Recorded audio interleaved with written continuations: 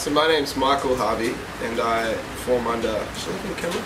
Under the name of Harvey, and I've been a professional full-time player for 2 years, and I've been playing since I was a little kid.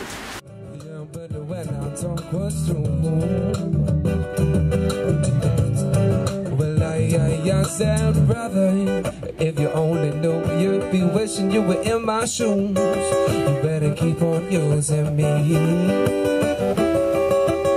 until you use me up. The last 2 years I've been living off recording and performing, and I play all contemporary styles, so a lot of folk and rock and roll, jazz, funk, and I've got a couple of albums. Well, SoundCloud's free, YouTube's free, and Spotify is fairly cheap to get music distributed through Spotify.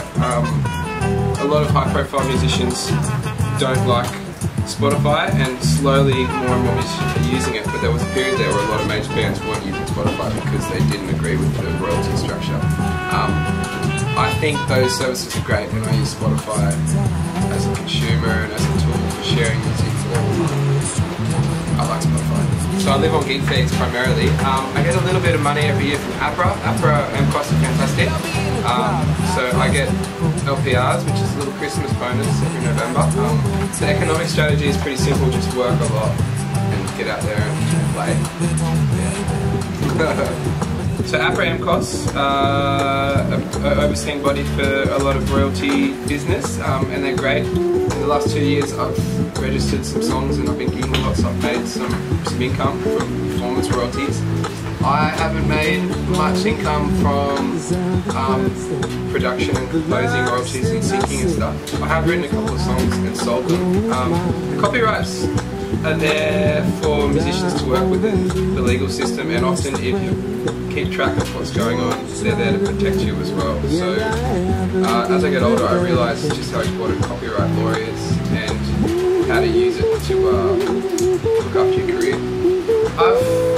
I'm an emerging artist. I've given away a lot of my music, and when friends or friends of friends ask for songs to sync to their videos, I just let them use it because I'm at the stage where I'm just happy for people to hear my music. Now, since everything's gone completely digital, now it's all about streaming.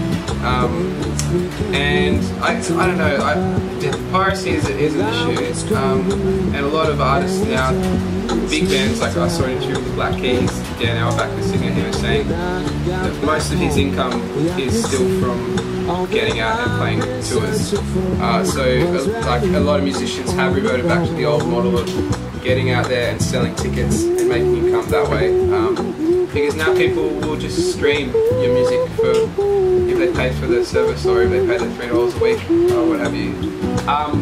First thing I've learned really is to get your head around how copywriting works. I'm only just starting to push out more and more music, so it's starting to affect me more and more.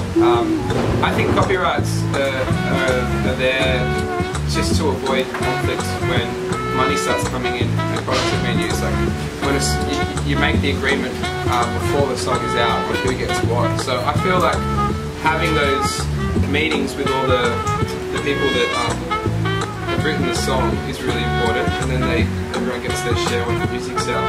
In turn, like I think it's up to artists and their managers to negotiate an equitable copywriting portion before the music's released, and that's what everyone's very protective of their own work. So I think artists are already doing that.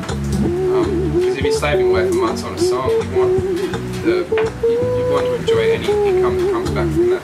Copyrights are there to protect intellectual property and give people ownership rights. So I think mainly they're a good thing.